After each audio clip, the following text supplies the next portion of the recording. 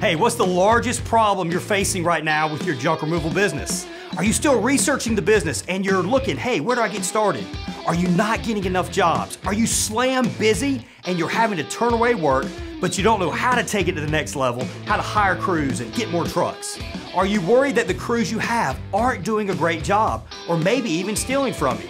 These are all problems that every junk removal business owner is gonna face as they grow. These are problems I've had and I've learned how to solve.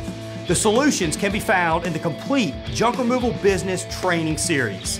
Grow your business, change your life with the JRA Complete Training Series.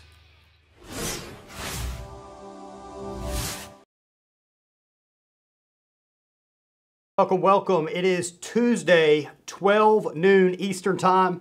And what does that mean? That means it is time to talk a little junk on Let's Talk Junk, brought to you by Junk Removal Authority. So, in the description on this video, we do want to start kind of answering some questions you guys might have. So if you guys have some kind of more in-depth questions you'd actually like us to make a video on or put together an article on, make sure to click the link below and you can submit some of your questions. Today, what we're going to be talking about is how to keep a little bit of that money you're making, how to make sure people aren't stealing from you, and specifically employees. So for you guys out there, you're paying, all these junk removal business owners, we're constantly paying money out to everybody. You know, we might bring in $300 for a job, $1,000 for a job, but out of that, we're paying employees on the payroll end.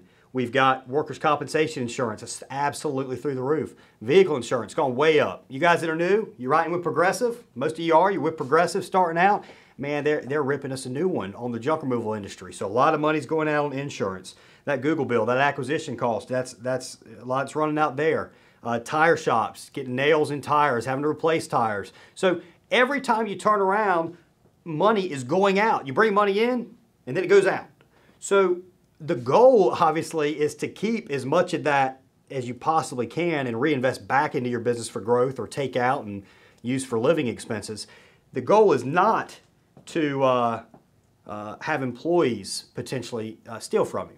And the vast majority of the time, most employees you get, if you do a decent job on hiring, are going to be pretty good. They're going to be pretty honest. They're going to want to do the right thing. And as long as you kind of take care of them, for the most part, they won't necessarily steal from you. But if you make it too easy on them, if you make it seem that you're not looking and you have got no idea of what's kind of going on, it begins to be just a little too tempting, a little too easy, and even somebody that's pretty daggone down the straight and narrow, good individual, ethical person, if they're tempted enough without knowing repercussions and knowing that there's steps being in place to make sure stuff isn't occurring, they might actually start to steal from you. So what we're going to go over today is how to prevent employee theft. This applies even if you're a single truck operator. Hopefully as a single truck operator, you want to eventually get to the point where you have employees.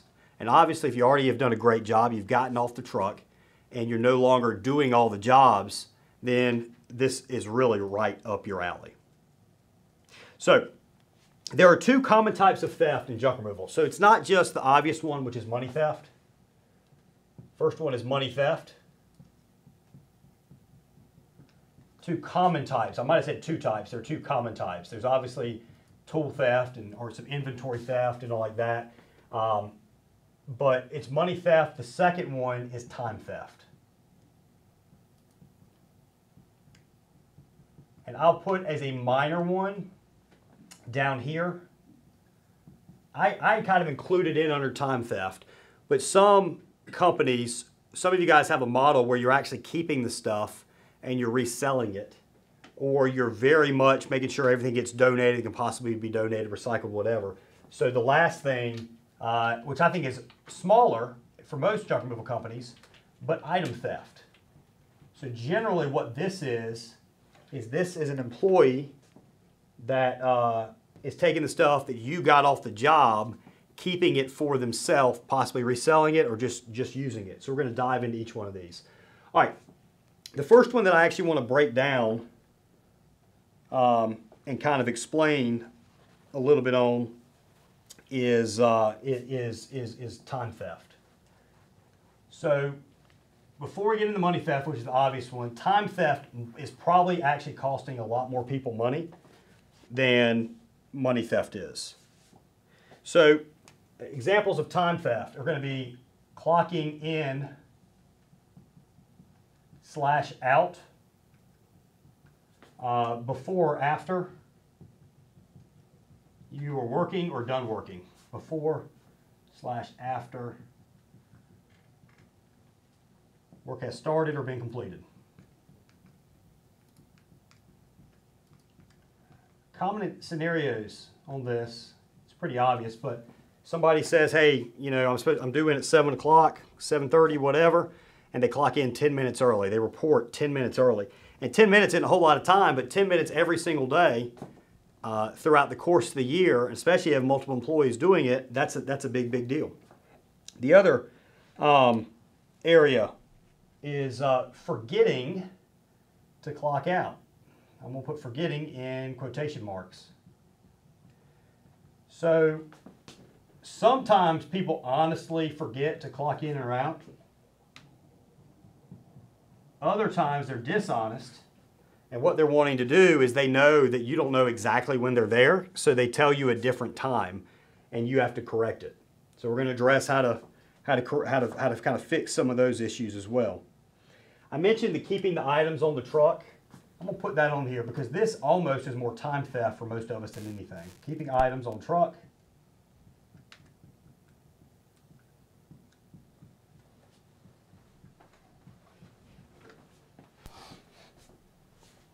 And slowing down so another crew gets the job. Slowing down or delaying. And guys, if you have any questions throughout today's episode, whether it's around employee theft or something else related to your junk removal business or anything else, feel free to post them in the comments. I'd love to get some great questions today. All right, so this is your most common time theft right here. How can we help? How can we prevent this time theft? One of the first things you can do in terms of clocking in and out before or after work started or completed is using an app like TSheets or ADP. If you use TSheets or ADP, they have a geo fence. What you can do on that app is you can say that I only want to allow employees to clock in or clock out 1/4 mile from my office. You might be able to narrow it down a little bit more, but we do 1/4 mile. So that means on their phone, they have an app on their phone, and on their phone they go to the ADP app or the TSheets app, they go to clock in, it's going to say, hey, is it okay if I track where your location is? They're going to say yes, and as long as they say yes, and they're within that geo fence, it'll allow them to clock in, clock out. If it is not within that geo fence, then they can't actually clock in or out. So that's one of the great ways of preventing this. Forgetting to clock in and out, you got to limit people. It's like 3 times like a year. You get 3 times in a year to forget to clock in or forget to clock out. And each time it's getting tallied. Hey, this is your second, this is your third. And on the 4th occurrence, a lot of times it's a warning and even a suspension. Hey, if you're getting on the 4th time, listen, this is your final warning on this. You need to take the next few shifts off, and that's it. You know, 3 occurrences in 1 year, the 4th, final warning. And 5th time, you say, listen, you know, I'm sorry, but there's too much time that we are wasting. If you can't clock in and out, I'm having to go back and waste all this time correcting your time. And also, if you can't pay attention to that detail, making sure you're getting paid and getting paid accurately, what other detail are you missing that I'm not even aware of? So whether you have that conversation or not, that is the expectations that's set. And if you do that, people are going to not forget to clock in and out. And if you let that guy go, you let other people know, hey, reason he was let go is he kept forgetting to clock in and out. You kind of let that spread throughout so people know that you're serious about it. So limit 3 per year.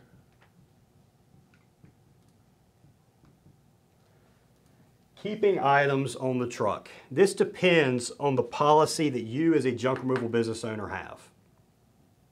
So with us, our policy on it, we don't resell. We will donate and recycle.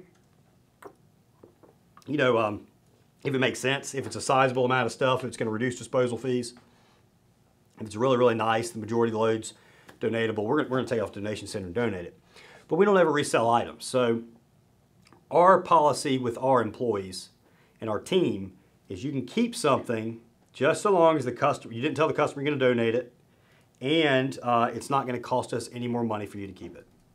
Situations it might cost you more money is if it's a really nice couch and there's still more jobs to go that day and all they have is that one couch, because one or two things is going to happen. They're going to leave it on the truck and they're going to risk getting to a job where there's not enough space to finish, and all of a sudden, all right, now you're having to dump and come back, and that's also bad for customer satisfaction.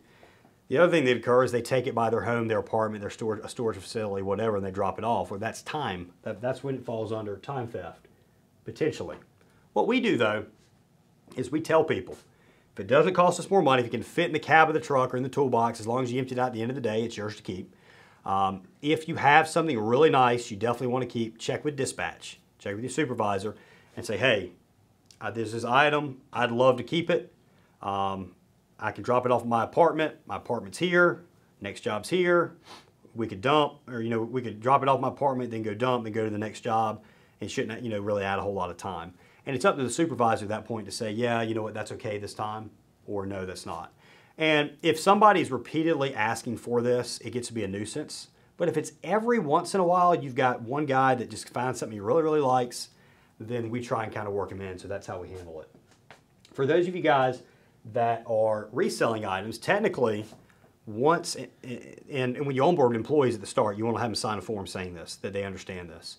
Once you get items from a customer, and those items hit the back of your truck, they go into the back of your truck, at that point you've taken possession of those items. Those items are actually legally the business's. It's the business owner's, it's you as the business owner, those are your items. So at that point in time, if that's how you're operating and everybody signed off on that, they understand that, if employees do anything with those items that you don't want them to do, whether it be they keep them, resell them, whatever, it's actually theft. They're stealing inventory from you. You've taken possession of these items, and it's up to you to decide what you want to do with them. If you want to give them to them, you can. Again, check with supervisor. If you want to resell them, then they're expected to bring them back and drop them off. Or if you want to dump them, you want to trash them, it's your items to do what you want to do with them, especially while they're on your truck. So if they take them off, it's theft. And they you need to set expectations beforehand that they really understand that. So they don't think they're just doing something minor that's not that big of a deal if that's the way you're going to operate. So keeping items on truck is just setting expectations and sticking with them. If you've got somebody, if they understand that, hey, they went and did something they weren't supposed to, they took this couch by their apartment and they didn't get approval from the supervisor, that's theft. That's theft. And that means that there should be no tolerance on theft. Slowing down and delaying, again, time theft here. The most common thing that occurs here is when you have a multi-truck operation. You normally don't see this on a single truck operation because they know they've got to get their jobs done for that day. But once you get up to 2 trucks, what happens is invariably everybody always thinks the other truck is doing less than they are. Constant. I don't care who it is. You can have 2 trucks running, and at some point in time, TL1 and TL2 on the exact same day are going to be complaining about how little the other truck's doing. This doesn't always happen, but from time to time somebody's having a bad day and it's going to line up. They don't necessarily know, unless you're telling them, what the other truck's got going on. So what we like doing when we're doing dispatches, we actually like informing people why we're making the decisions we make. Hey, you're taking this job right here because you're taking the job from truck 2. We're getting added onto your schedule because truck 2 is on like a 4-load job that's absolutely killing them and they just need some help. So we need to rotate this over to them, over to you, just to make sure we get this job done. So you kind of want to explain things. If you find people slowing down and delaying, it's theft. And they need to be told beforehand, employee manual, beforehand, that this is something that's not tolerated, that this is considered time theft if you're slowing down on purpose in order to not have to get a job at the end of the day, for it to go onto another truck. That is very much time theft. Now, guys are going to slow down as the day goes on. You're freshest at the start, you're going to have a little bit of fatigue later on. So the only time that we ever consider this really time theft is if you have somebody over, you heard or somebody else heard, you have evidence, you have a camera in your truck where you overheard, where there's verifiable intent for them to slow down with the intention being not getting a job, not having to do a job. That is considered another time theft. And with anything with theft, there's a no tolerance policy. One and you're done. You got any questions? Hey guys, if you got any questions at all, please make sure you post them in the comments. Love to hear from you guys during these shows and help out kind of any way we can. So that right there was covering time theft. Now let's jump in over to money theft and cover the situations that money theft might actually occur. So to kind of set the stage, the most common money theft,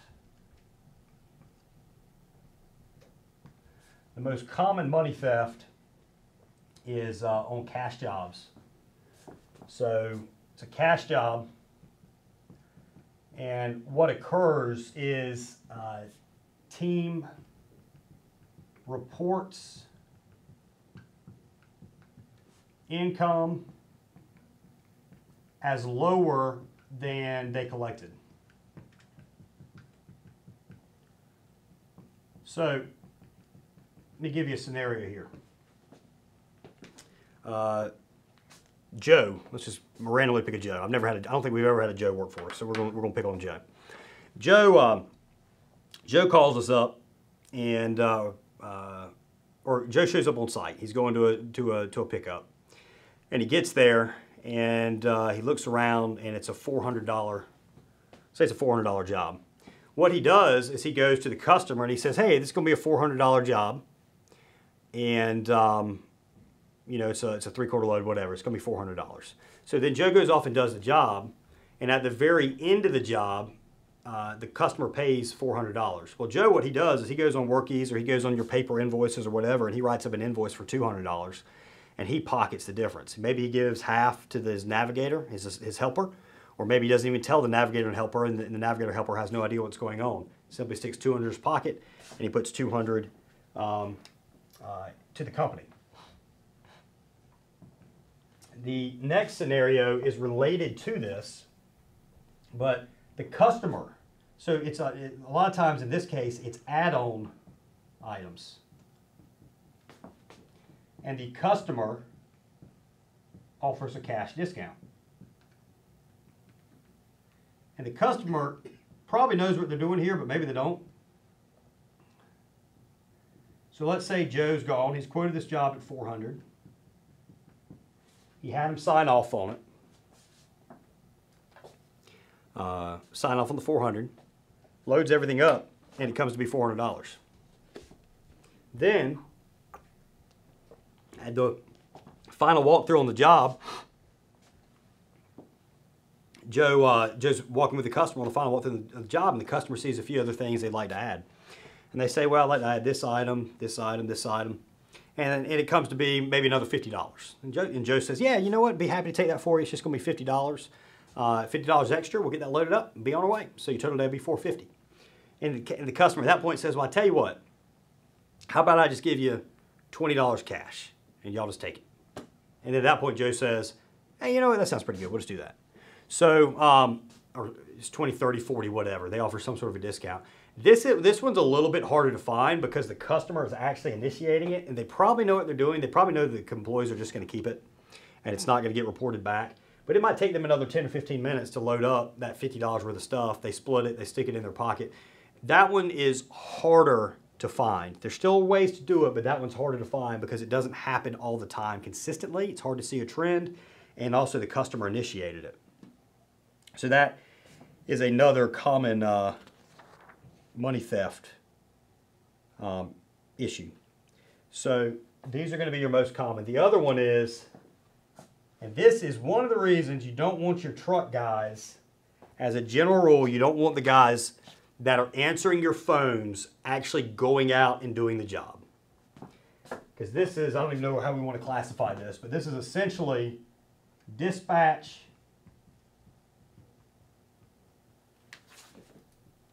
conspires with truck team.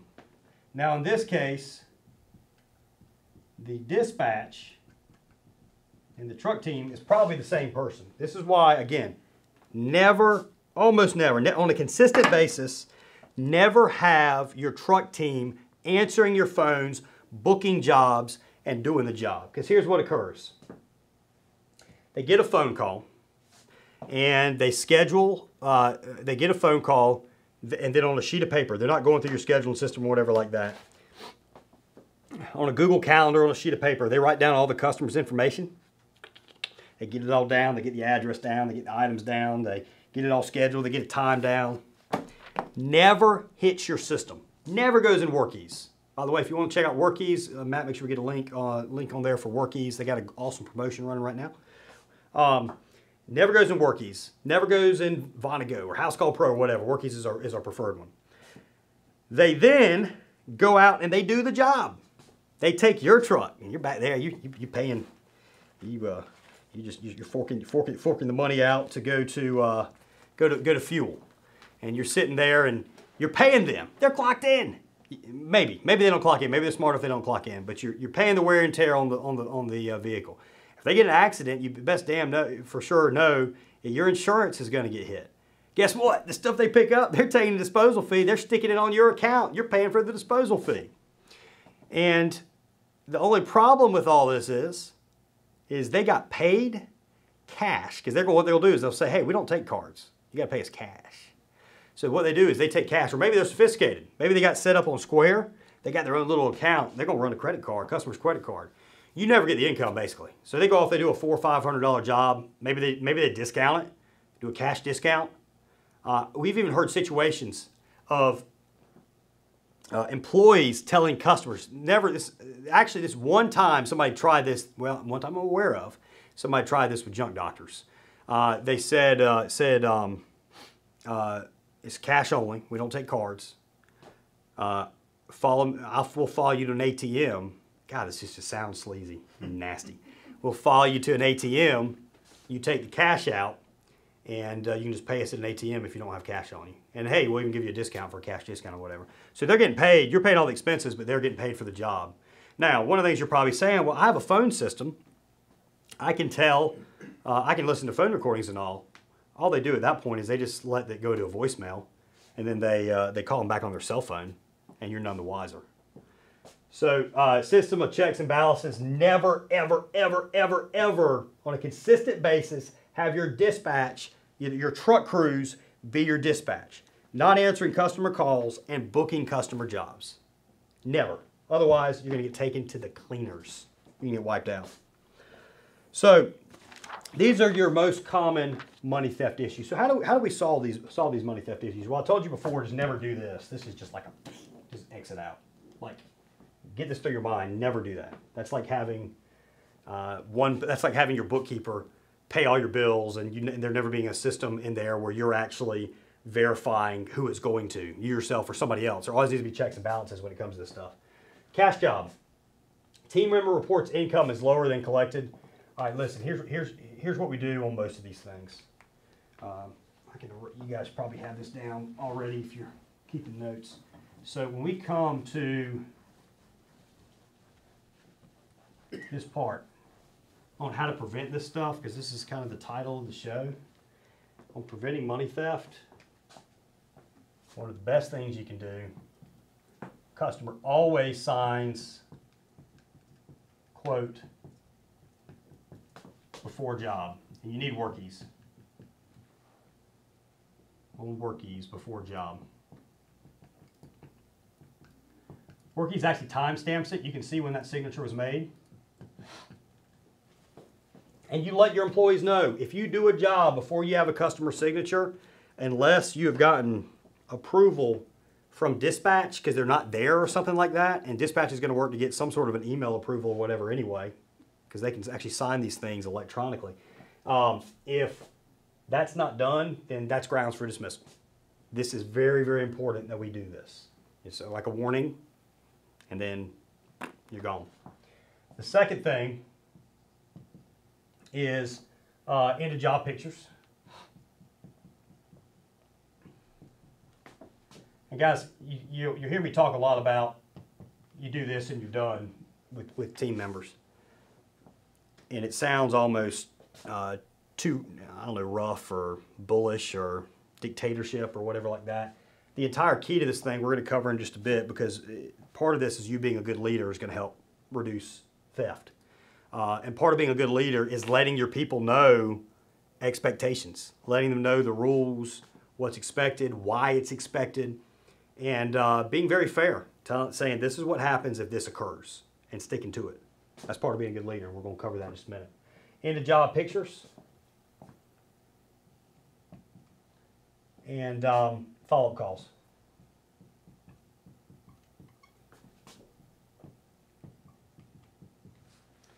If you do those three things, you're going to be well on your way to helping prevent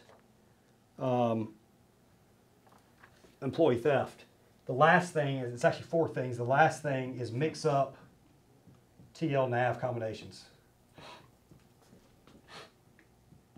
So you don't want the same TLs and NAVs working together constantly, because then they might team up, and that's when theft is a lot more likely to occur. If you've got just one guy that wants to steal and the other guy isn't in on it, that guy's not going to feel as confident about stealing. It's when you have when they team up that it becomes much easier to steal. So you kind of mix these up. All right, so we talked about customer signing the quote on Workies before the job. The end of job pictures. On Workies, you can actually take a picture of the junk you're removing, and you can actually attach it on the job work order within Workies. And then what you as your dispatch, or you, if it's you as the dispatch, and probably you on a decent amount basis anyway, is you actually need to look at that end of job picture and you compare it to what's quoted. And you say, hey, you know what? There's 3/4 load in this truck, but there's only 1/4 load. There's only 1/4 load marked up. So that is that's a big thing for you to check, is those end of job pictures. And if somebody's off, you're addressing it with them, saying, hey, you know, why are you missing this? It might not be theft. It might be they're just not confident in quoting, and they're not great at quoting. And everybody's going to miss one every once in a while. But what you do is you track the difference. So it's a plus or minus deal. If they shorted you $100, they're negative 100 that job. They're negative 200 the next job. They're actually over 50 on the next job. They're 0 on the next job. So you want to see some sort of as close to 0 difference as possible. So just so you all understand what I'm saying, let's say they do 3 jobs. The first one, they missed it by $30. Second and third one, they hit it dead on. And on the last one, last 2, they were negative 30. You do an average there. You got 2 zeros, 3 negative 30s. You figure out what their average is. It's probably like negative 20 or something like that. So they have a $20 negative as a general rule. That's not too bad. When you see negative like 50, negative 60, or it depends what your price points are. If you see like, if they're averaging like negative 50, or definitely negative 100, then that's when you've got to get in there and you really need to figure out what's going on. Determine, is it a theft situation or is it something else going on? Follow-up calls. Now this works very well if the customer isn't in on the theft, so they're not doing the cash discount offer.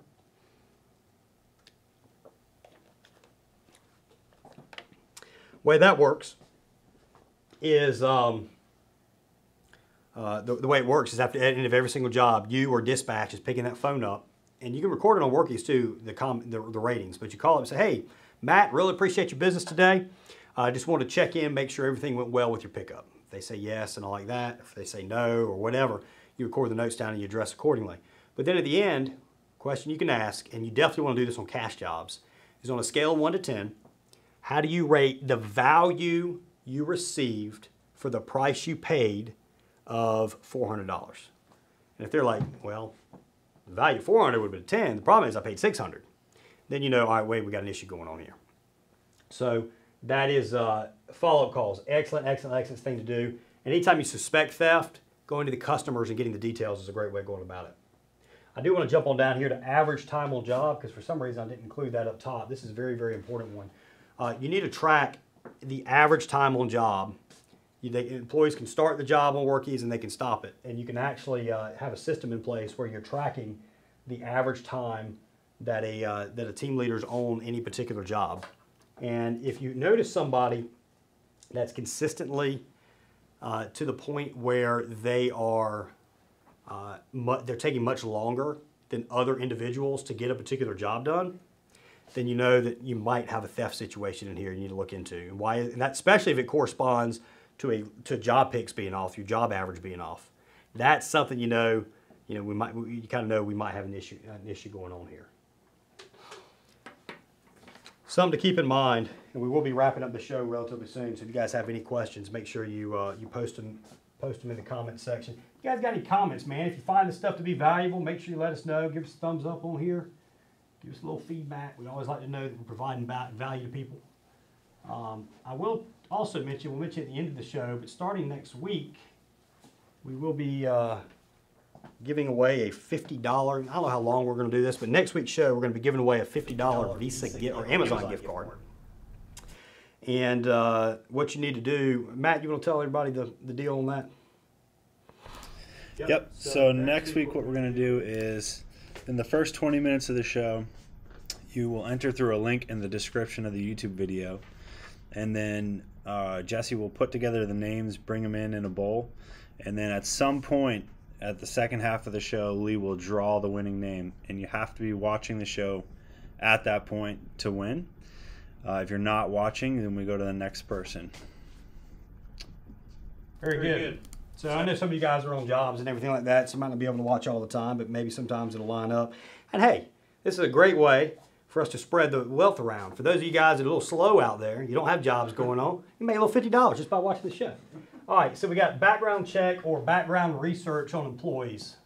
When you guys go to hire, we do not do, for junk doctors, we don't actually pull an official background check anymore because we actually found that we were finding more than they were.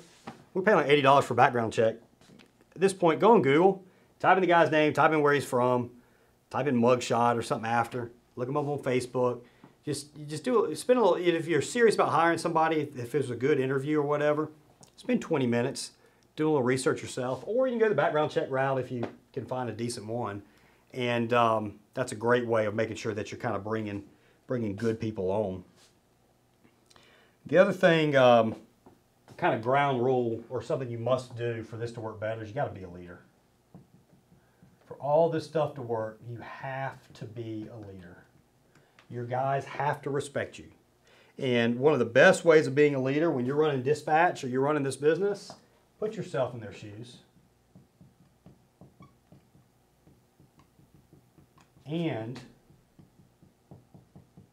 ask them, it's one of my favorite questions. What can I do to make your job, what can I do to make your job, to make your job easier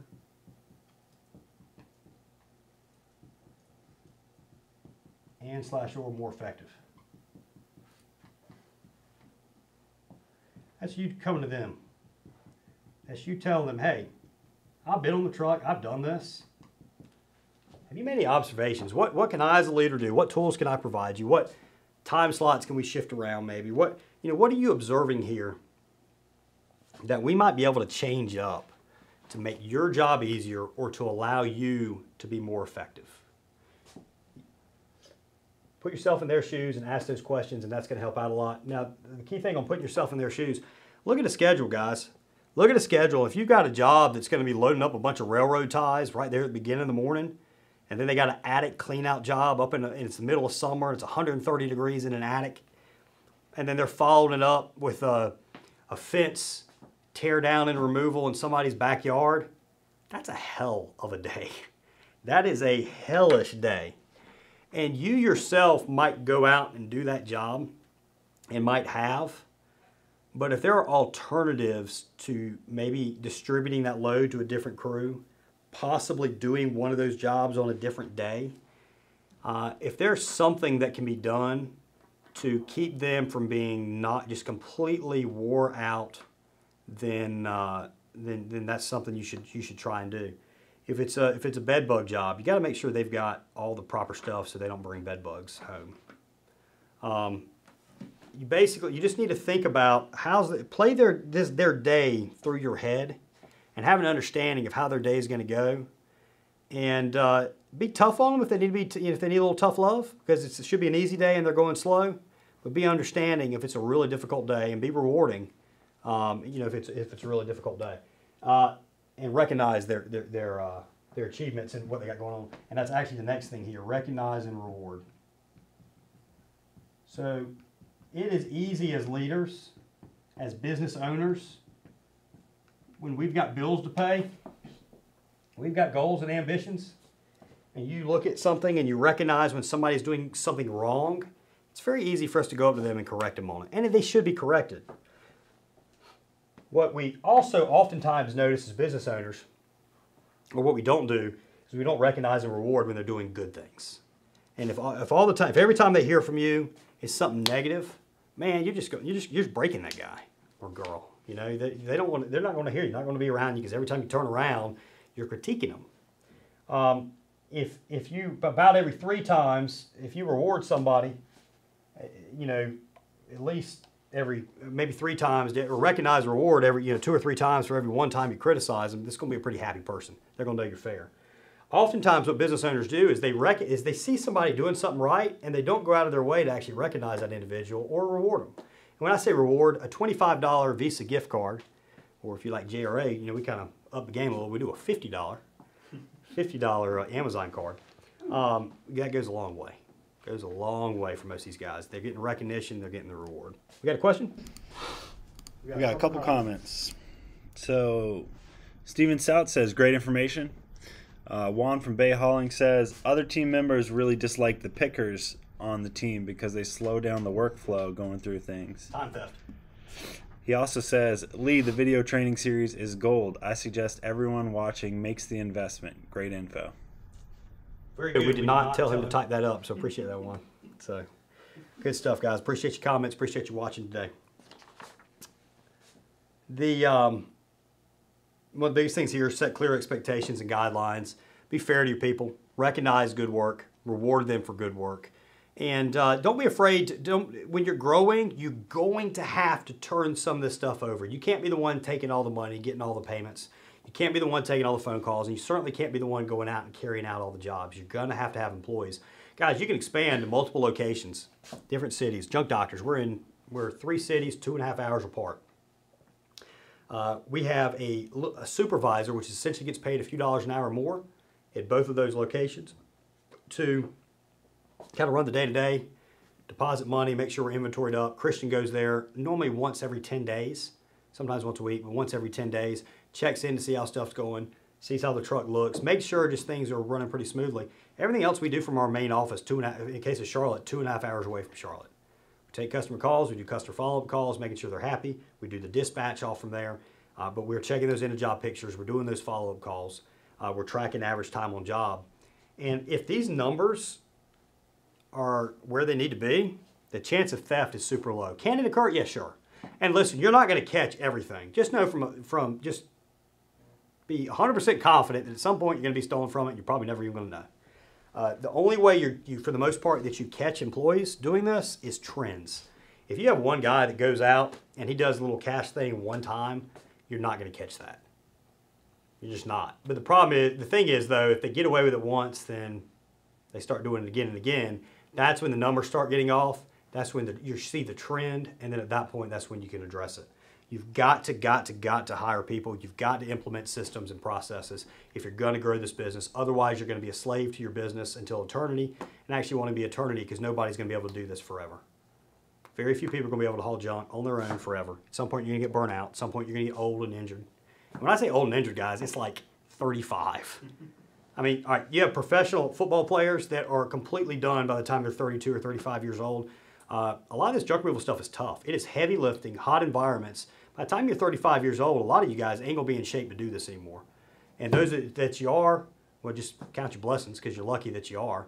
But at some point, by the time you're 45, 50, something like that, you ain't going to be able to do it anymore. You got to have employees to grow and to get a successful business and live your best possible life.